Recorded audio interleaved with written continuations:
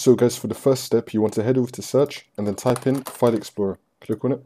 Now once you're on this, you want to locate where you have Mount Blade 2 installed. So for me, it's on this PC, C drive, program files 86, scroll down, Steam, scroll down again, Steam apps, Common, Mount Blade 2 Remastered, Modules, Sandbox, Module Data, Languages, and then in the Languages folder, you want to delete CNs.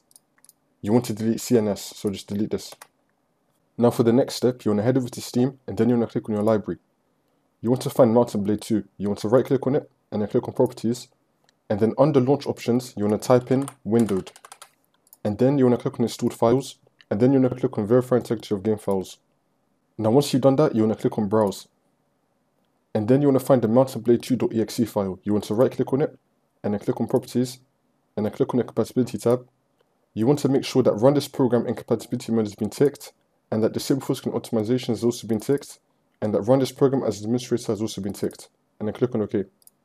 Now for the last step, you want to make sure that your graphics card drivers have been updated to the latest version. So for me, I have an NVIDIA graphics card, and I've got GeForce Experience. If you're using an AMD graphics card, you want to download the software that comes with that. Then you want to click on Drivers, and then click on Check for Updates. Make sure that your graphics card driver has been fully updated. Now you want to restart your computer, and then the problem should be fixed.